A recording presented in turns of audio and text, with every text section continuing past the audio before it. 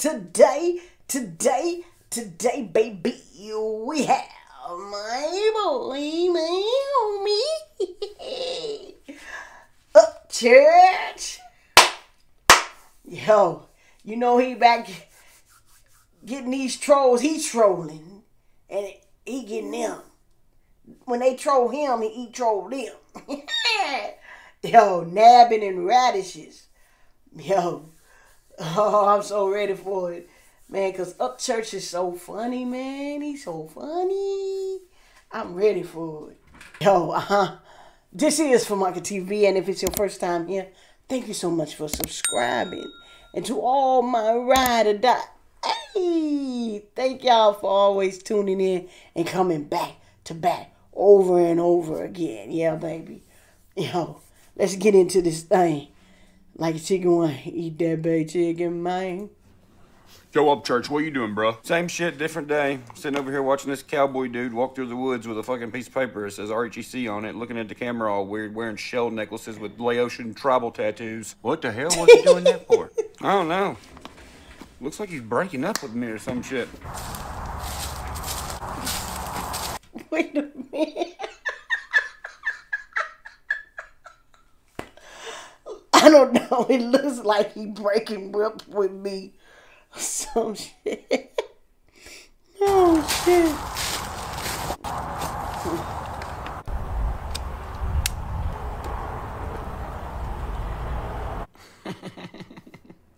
It's like a Taylor Swift music video. Fucking Christ. Dude, if I'm telling the teacher was a face, holy fuck. This is the face you make when you run off on the plug in the backwoods, like where the Amish live. You don't like run off with the bag. You like more so like nab a bundle of radishes or something. This dude nabbed a bundle of radishes, dog. So Ryan Upchurch, I called him out on not keeping his word. Sorry, I was waiting for the tumbleweed to roll across the background. A little bit of that like western whistling, you know?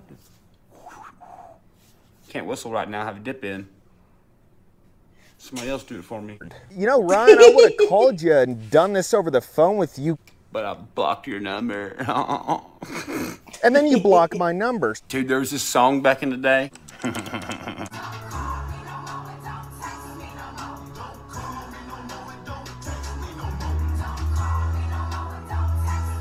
So where else can I give you the apology other than here? Yeah, Ryan, where else can I talk like American Dad and bitch about stuff so everyone can see it? I don't know, dude. I don't give a fuck what you do, to be real. I don't watch your stuff, fucking. I am so sorry for not calling you out, for being a little poser. Fuck, man, what are we gonna do if we don't have guys like this during the end of the world, right? I mean, fuck, dude. Who's gonna tell all these people who try to attack us, like, hey, you're a poser? Because that'll fucking end everything, you know what I mean? They'll be like, oh, fuck, he called me a poser. I gotta just pack up all my artillery and leave. You really think that you're gonna scam me out of thousands of dollars? Oh, fuck. What? That must have slipped my mind. I forgot when I needed to steal $4,000 from you. So this $4,000 you gave me, was it in a check form, PayPal? And I'm just gonna stay silent? What I'm trying to tell you is I don't care whether you do or not. You know, I haven't talked to you in like over a year. Just because I don't want to, you know?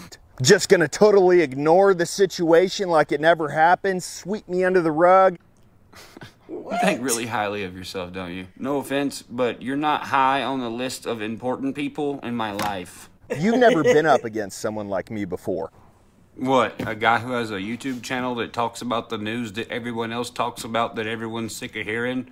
Darn. You got something to say? You're really upset that I called you out about something? Ain't this the guy that bitches about gaslighting? Ain't that what you're doing right now? I'm just saying. By the way, I found out about your video like hella late. Somebody asked me the other day, they were like, hey, did you see HDC's video? I thought they were talking like a video game or something. Find a gym that has an octagon, We'll both sign waivers. Oh, yeah, right. You want a box? Well, welcome to fucking Walt Disney World. Go get in line, motherfucker, with everybody else. Hell, I wouldn't have even made you wear gloves. I'll wear them. That way I don't mess up your face too much.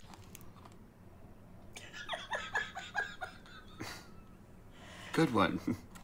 Wait, where does all these trolls be coming from? What? Is it just for clout, or if they what's somebody fill me in the comments, man, cause I don't know, dude. I don't know, fucking.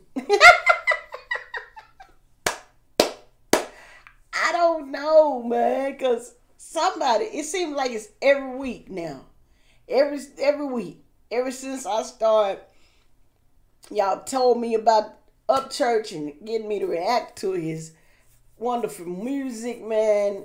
Ever since then, it's like everybody coming out of the woodworks. They see he about to hit 3 milli, baby. He came out with a new album. He got all these albums, and I think they just trying to clout. You know, that's what I think. See, I have to go back and forth with these people on the left because none of them would ever offer me to do what I just did to you. Yeah, like, what will I ever do if I don't take the opportunity from the fucking dude on YouTube who sits in the fucking bushes and dresses up like a kangaroo trapper? But hey, the offer is still open. If you do still have some country boy in that Black Lives Matter loving ass. He wants to know if there's something in my ass, man. Weird. Oh yeah, if you do still have some country boy in that Black Lives Matter loving ass.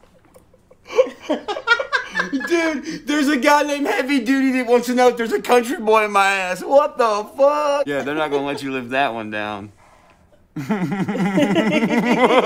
Badass country boy who spends 200 grand plus a year on security. That's about as country as Paris Hilton blowing Sleepy Joe. Yeah, damn man, what a wonderful joke. All right, anyway, come here, look. Just come here, man. Yeah, I do spend $200,000 a year on security. Sure do. For my mom and my brothers. But for myself, no. I'm walking out to the street right now. You see any security guards anywhere? Huh? Oh, wait, where you at, church? In the middle of the fucking street. Because clearly Ryan is letting Sleepy Joe bend him over now. You really got a thing with guys bending over other guys, don't you? Cowboy. Look at this next clip. He took so serious, bro. It's funny. Stop telling me to say, let's go, Brandon. I just feel like it's kind of, you know, making me dumber. Let's go, Brandon. You're doing great. You're doing great. Now you tell me how dumb that makes someone saying that after I'm done with this entire video. Yeah, everyone's really excited to watch you sit in the field. It's fucking exhilarating. Like, what is he gonna do next? Surely he's not gonna sit in a field again. All right, so for those of you who don't know. Which is gonna be a lot of people, like Right. 2.3 million people to be exact. Ooh, Honey Nut Cheerios. He invites me out to Tennessee to hang out and to do whatever. I ended up going with the only intention of hanging out. Maybe doing a few videos together, just having some fun. And when I'm there, we talk about this old song that I did. Do you fucking hear yourself, you big dumb fuck? I came there with the only intention of hanging out. But, I mean, we could make some videos. And then I did tell them about my music, you know? But, you know, my only intention was to hang out, not to use him for every goddamn thing he's able to do. That I didn't spend that much time on, didn't really put a whole bunch of effort into it, and I thought it was terrible. Who the fuck walks up to somebody like, hey man, I have this song that I made. It's fucking horrible. Want to listen to it? And he's like, no man, you just need the right guidance. Let me introduce you to my producer. Yeah, dipshit, that's called a favor. I listened to your track, I didn't want to discourage you, so I pointed you in a direction to someone who could possibly help you because your song sounded like shit. He wanted me to meet him. Bro, this dude's attitude is like fucked up. Right. You hear how he just said that? He wanted me to meet him. Hold up. I just gotta say this. Don't you just love those late nights and you get hungry and you be wanting some cereal? Man, I can picture it right now. He wanted me to meet him. No, dude. You needed help with music stuff because you don't know shit about it. I was trying to give you the guidance from someone who knows every fucking thing. Anyways, months go by and it's time for me to go to Tennessee to record. And all of a sudden, Ryan Upchurch's word becomes a big pile of cow shit. If I'm helping you and you ain't got no skin in the game, you're on my time, buddy. I'm not on your time. Look at everything I've done. You're on my time. Hey man, it's time to record. Do those dates work for you? November 10th, 11th, and 12th. Let me know if those dates work for you, man, and I'll book a flight. I get a response back. Who is this? Look, I get mistakes happen. People flop on their word all the time. But it's not about the mistakes you make in life. It's how you own them. Since when do cowboys get mad that other men don't have their number saved in their phone? When I called Ryan out for being nowhere to be found and me being fed up with it. Look, dude. Yeah, dude, who is he? HDC. First of all, you know Ryan Upchurch probably didn't save your phone number. You should have known that. Just in case, you should have said, hey, this is such and such. Came out to your place and we chopped it up and you introduced me to the producer and I was trying to set up the dates. People just don't know how to talk to people. Dude, I'm already taken fucking, but you need to go find a boyfriend because that's what you're explaining that you need. Like, dude, listen to him. When I called him out because when I called for him, he wasn't anywhere to be found. What kind of cowboy are you? Like, what state? You think you're so holy that you think I'm gonna let you gaslight me and just bow down to you? Gaslight me. Look at my face. Tell me if I'm lying. I forgot you existed, dude. Yeah. I don't watch your stuff. Clearly you underestimated the shit out of me. He thinks I have the time to estimate or underestimate him. Damn, that's cute. Because I don't care who you are. I don't care what you do. As long as you love me. If you give me your word on something and it doesn't mean shit, I'm gonna call you out. Here's the thing, dumbass. People in the real world don't fucking care. Right. We don't fucking care out here. Look at my YouTube. I'm with my friends doing fun shit. You sit in a fucking field and bitch about the same shit every day of your fucking life. Your life is fucking boring. Oh my God, so I'm gonna rent out a go-kart arena for us? I don't know how much it is, but it's gonna be a lot. It was only $1,000. I'm gonna pick her up in my Lambo? So, like, you're mad about me picking up girls in badass cars? Do you want to ride in their seat? What's the deal? Do you think someone like me is impressed by fucking Lambos? In your head, do you want me to impress you? What the fuck are you saying, dude? Seen you pick that girl up in that car. You think I'm impressed? Well, I'd rather you not fight with a female for my front seat of my car. And the fact that you can rent out a go-kart arena? I kick shit around all day. Yeah, because kicking shit around all day sounds way more fun than go-karts with your friends. This is the first country dude who's like, man, it must be impossible to rent a go-kart track. Hello, have you never been to, like, you know, anywhere? You get 5 buddies to race with because you need people to race with. If it's $1,000 and you have 5 friends, you all pay $200. Wham, bam, thank you, ma'am. You get to race. You see my hat? It's got more dirt on it than your boots have had in the past 2 years. Fuck yeah. I'm 30. I don't reply well to shit like that anymore. And then everyone blocks me. Gee, I wonder why. It's okay. Keep my $4,000. We'll call it charity. Well, I'm just gonna call it what it is. Invisible, because you never gave me $4,000. And you were probably upset that my views on America don't change like the wind. I don't know your views, man, so I wouldn't know if they changed or not. With the wind. Ryan is smooching Black Lives Matter's ass. Look who's on his new album. Boozy Badass. Damn, son. You really ain't got nothing to talk about, do you? Imagine the television brainwashing you so fucking much.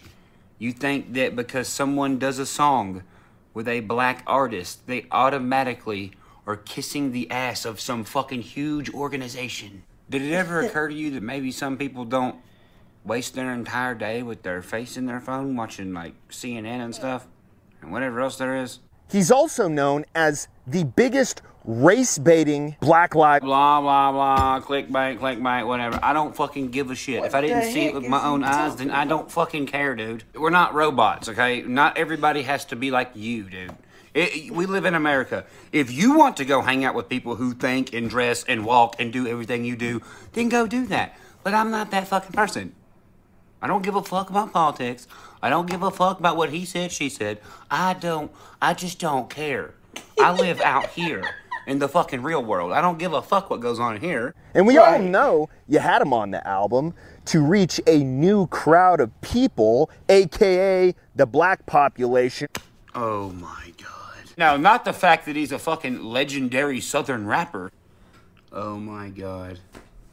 This dude is an imbecile. Boozy Badass on looting during the George Floyd protest. I'm a musician. Do I look like a fucking politician to you? Bro, I got chipped teeth. I got kitchen tattoos. I ride around till 2 o'clock in the morning in muscle cars smoking fucking weed. I'm not having brunch with Al Gore trying to figure out what the fuck I'm gonna do about global warming. All these people who are listening to your album who are mainly white, just know that there's a dude who was allowed to be on his album that's still deciding if your life matters. You realize that more than half of those white fans grew up bumping Boosie? Stupid. This is why you don't talk about shit you don't know about. Right. Which is why I quit talking about politics, because I'm not a politician. Or what about that song, Ryan, that Boosie made called Fuck the Police? What about it? Isn't your drummer's wife a cop? Yeah, ask her what she thinks of you working with a guy who wrote a song that said fuck the police. I can guarantee you she probably does not give a single shit. Is this how your fucking brain works? You think just because she's a cop, she's gonna be like, you know, I've been thinking a lot lately about my husband's friend's song he wrote fucking 15 years ago. You know people do have shit to do, right? Boosie is also a dude who was named in a murder for hire plot. Yeah, everyone who listens to hip-hop already fucking knows this. You didn't figure out anything. There you go, Ryan. There's your apology. What? Your life seems great.